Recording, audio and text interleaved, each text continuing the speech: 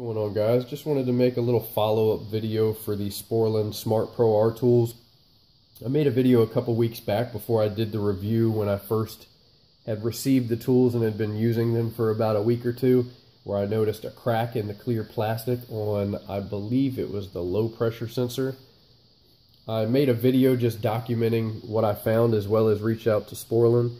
They were very quick to respond, and what they ended up doing is sending me a brand new set with a prepaid label to send the old set back so they could send it over to engineering, where they could take a look at it and see if there was some sort of underlying issue or something going on that was causing the cracks. Since then, Sporlan's contacted me just to let me know that the engineers weren't able to recreate the cracks at all, whether it be from impacts, whether it be from over-tightening, refrigerant oil. They basically ran through the whole list and were not able to recreate it, which is a good thing, meaning that it was either just some sort of fluke, it was damaged in manufacturing, possibly damaged in shipping, but nothing to do with in-field use or a fault in the plastic or anything like that. So since they did reach back out to me and let me know this, I just wanted to relay it to anybody that may be interested in this tool, may have the tool.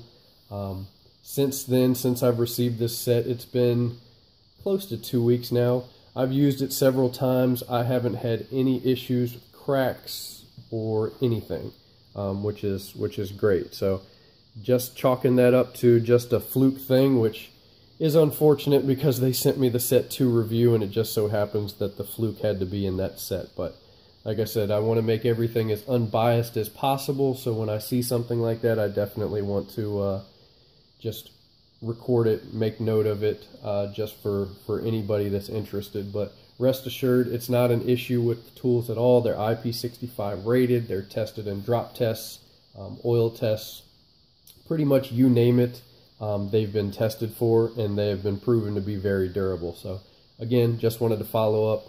I've gotten some requests to review the original Sporlan tool. I don't have one of those, so if I can get my hands on one, I'll be more than happy to make a review.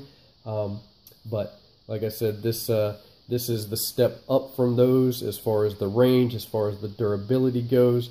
But again, these are a little bit more tooled towards the refrigeration side versus the residential or commercial HVAC, but they can easily be used for both, as you can see in my video. So again, I want to thank Sporlan for sending the tools out for review.